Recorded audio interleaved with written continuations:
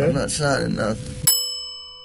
Okay. I've been through the system, buddy. I know how it works. You have. I know you have, You're Jeff. not my friend. Yes, All you- you're trying to get is some stupid-ass confession, and you're not going to get one. On a seemingly regular evening in 2011, alarm bells began to sound itself in a local 7-Eleven. Reports of an armed robbery began flooding into the local police department. But upon arrival at the scene, the suspect was nowhere to be found. After expanding the search, that's when it's assumed police heard commotion in a house nearby, and without any other leads, they stormed in, discovering a known heroin addict sitting inside with a gun. Without any other evidence, they arrested the man and brought him to be interviewed. The so-called addict was Jeff Pearson, the man who committed the robbery. And the following goes down in history as one of the only times a man single-handedly beat the cops at their own game. All that while experiencing horrific heroin withdrawals. This is what happens when the suspect outsmarts the cop. The next 24 hours were captured on police cameras within the interview room, but conversely to most footage similar to this, it was originally uploaded to the suspect's own YouTube channel on the 25th of September 2011. This is the first sign of what makes Jeff a cult figure and a legend within the interrogation community. Jeff was held in police custody for almost an entire day, but all of the footage from the 3 interrogation sessions held barely 15 minutes. Given that robbery and arrest took place within the state of Georgia, the usual minimum sentence would be around 10 years imprisonment, ranging up to a maximum of life without parole. But it would transpire that Jeff wouldn't end up doing a minute of this time, and instead of serving multiple decades behind bars, he spent a day being served drinks and candy while delivering a masterclass in what to do while in police custody. The following footage shows us in stunning detail what methods the cops will try on you, and how to dodge them like an absolute pro. The footage starts with Jeff handcuffed in a small, windowless room dressed in prison scrubs. It's clear he's already been processed and spent some time in a cell, likely while the cops spent some time gathering the evidence and prepared to question him. Am I under arrest? For now. I'm under arrest? Yeah, I'll explain everything, but before I explain myself to you, before we talk to each other, I need to read your rights, okay? What am I under arrest for? Well, like I said, I need to read your rights first. Obviously, the charge is robbery, okay? Jeff immediately opens by asking if he's under arrest and on what grounds. From the first moment, it's evident that Jeff has done his research, as this is exactly what you should be doing in this situation. From here, there are 2 options. If you're not being arrested or detained, you can state that you're also not obligated to stay and answer questions, and you should be completely free to leave the interrogation. If you are being arrested, you can then immediately ask for a lawyer and stay silent until you're provided with one. These options give you the best chance of stopping the police in their tracks and allow you to create the best defense possible. What's amusing is that when you're being arrested in America, the officer is actually legally obligated to remind you of this. Take a listen to the Miranda warning that this detective reads out to Jeff. You have the right to remain silent. Anything you say can will be used against you in the court of law. You have the right to talk to the lawyer for advice before we question you. If you cannot afford to hire a lawyer and you want one, a lawyer will be provided for you. If you decide to answer questions now without a lawyer present, you'll still have the right to stop answering questions at any time. Does that make sense? You've probably heard these before, haven't you? These 3 points are incredibly important and are often overlooked by the average citizen due to the panic of being arrested in the first place.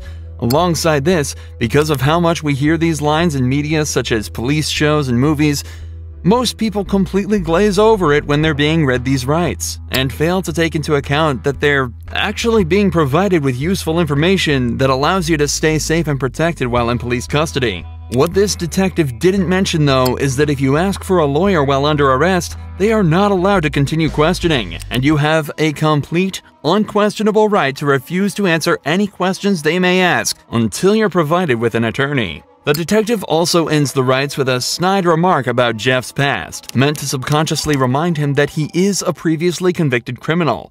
Do you understand your rights? Do you understand your rights, Jeff? Yes or no? You understand? We're getting paid more than you are, so we can sit here for a long time, man. I just need you to answer me yes or no. Do you understand your rights? Let's get through that question. Do you understand what I read you? Do you comprehend what I read you? Jeff has been explicitly told he has the right to remain silent, so that's exactly what he's deciding to do. Right here, the leading detective leans back in his chair. This was meant to show that he's unconcerned with Jeff's silence, and that he can stay there as long as necessary. But body language like this usually indicates some form of unrest. It's clear that the detective knows that this is going to be a tricky few hours for them. If you got something that says you didn't do this robbery, this is your chance to talk to us. Okay, good cop. No, usually I'm the prick. You look like the prick. I am. If it's dominance we're talking about, Jeff just took everything the cops had and dumped it in that garbage can. I'm not asking if you want to talk to me at this point. I just wanted to know, do you understand what I read to you? So am I under arrest? Yes, you're under arrest. Get me back to the cell. I don't talk to you motherfuckers. Okay, fair enough. In this first round of interrogation, Jeff exhibited exactly the correct behavior given his current circumstances. He knows the cops have nothing on him. They wouldn't be there talking to him in the first place if they did, so he stays silent. And so it's off back to his cell he goes. But 2 hours later, he's brought back to the same room for round 2. You wanted a Coke? Yeah. You gonna be able to pop it open, or you need me to? I need methadone. You need methadone? Yeah, you guys can get me that methadone or what? I don't have any. Do you have a medication for it, or a prescription for it? Or? No. What do you need methadone for? Because I'm a fucking junkie and you guys, I can't get no methadone. I'm gonna go through withdrawal here in a minute. A can of soda is all Jeff requested before he returned to the interrogation room. But he immediately mentions the withdrawals that he's likely already starting to feel. However, methadone, the drug Jeff asked for at the start of this conversation, can be used to significantly reduce the effects of the withdrawal. It can even reduce the cravings he's also probably been experiencing for the entire time he's been in police custody. How long you been using heroin? Long time, buddy.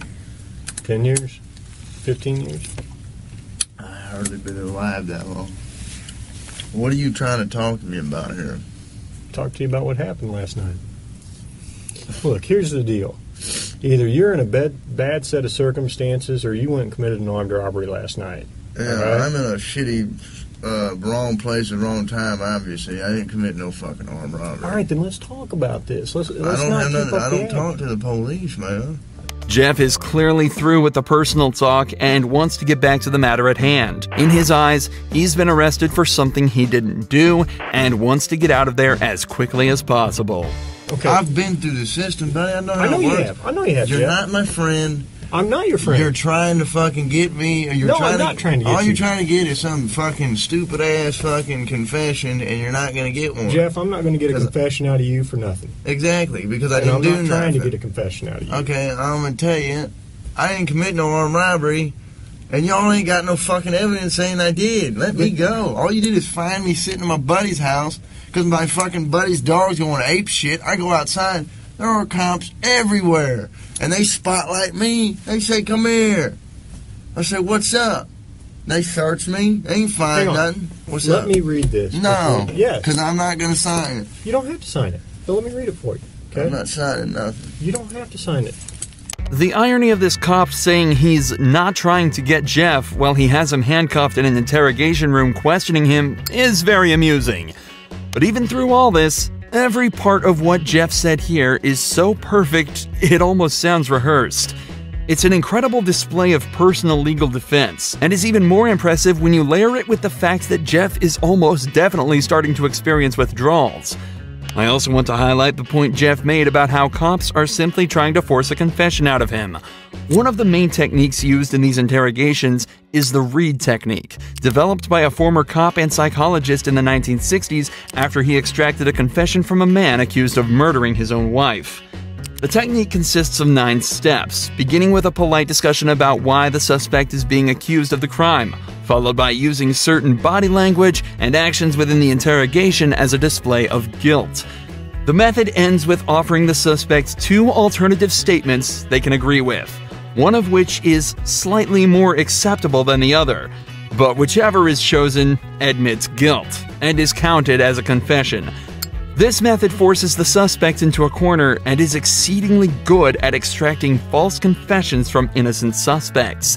In fact, the original case that technique was formed around fell apart after discovering that the man, in fact, did not kill his wife and was tricked into giving a false confession. Absolutely next level gaslighting. Tell me what happened last night. Plain and simple. Your side of the story. I'm not talking to you. I'm a lawyer. All right. This is what I don't understand. I know, but this is what I don't understand, Jeff. You were sitting there talking just like you were ready to sit here and tell me what happened last night, and then all of a sudden I read that to you, and you screw it, I ain't talking to you. I want a lawyer. I don't understand that. What changed? Because I told you what. I already told you what happened. You didn't. How didn't I? You didn't tell me what happened last night. How didn't I just tell you what? But now you've handcuffed me, and I can't talk to you because you've asked for an attorney. So, okay, that's fine.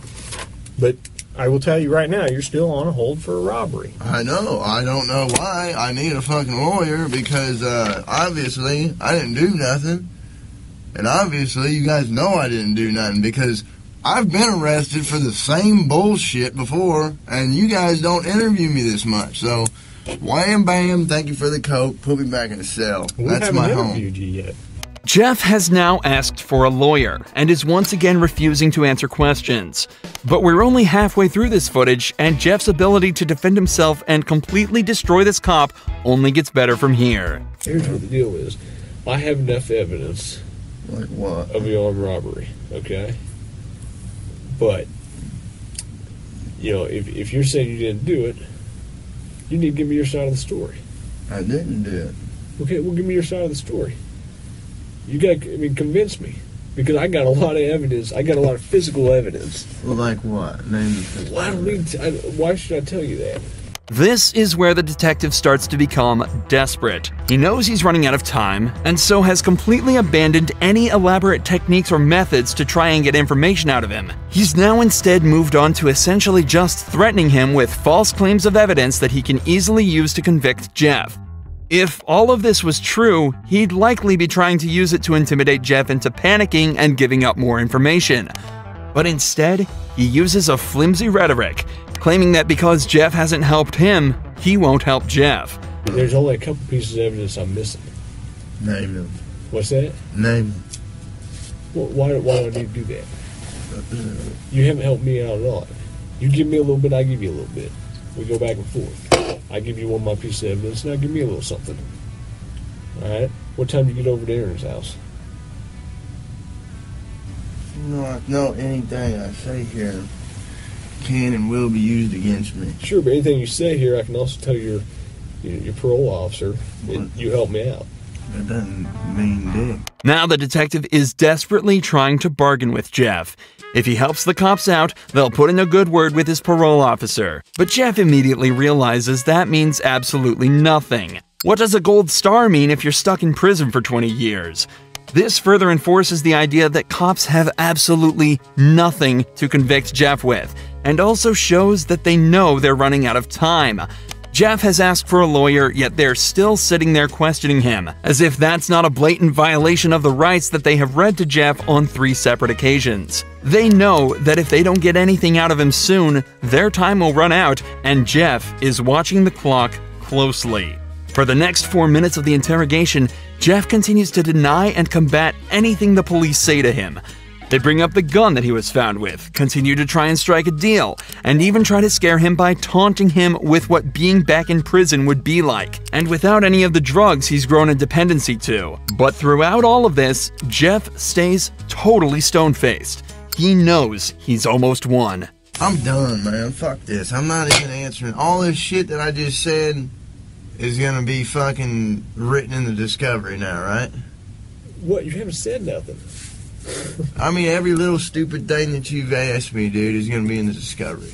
I'm not even going to do discovery. The prosecutor is. Okay. So, you halfway know the system, how things work, and you halfway don't. Am I right? I half-ass know Yeah. that the only reason I came up here is to get a fucking Coke. Okay. And I got it. But now I want a Butterfinger. But that's not going to happen for a while. What, the Butterfinger? Yeah. Why not?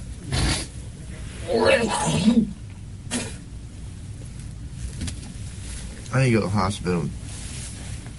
I'm coughing up blood. Let's go to the hospital. For the last few hours, the police have been questioning a man who is clearly in pain, denying him access to the legal prescription drug that would help him deal with his issues, and questioning him repeatedly on a crime for which they had no evidence for. All the while, Jeff dealt with this as casually as possible, asking for sodas and chocolate bars. Jeff knew misspeaking at any point could lead him down a slippery slope, so he exerted his rights in the perfect way, and 12 hours later, it's recorded that he was released from custody and sent on his merry way. It's also reported that, from here, Jeff began to turn his life around. He's off heroin and now spends his time uploading to the same YouTube channel the footage from this video was uploaded to. He makes music and even gives extra tips on how to avoid the police's tricks.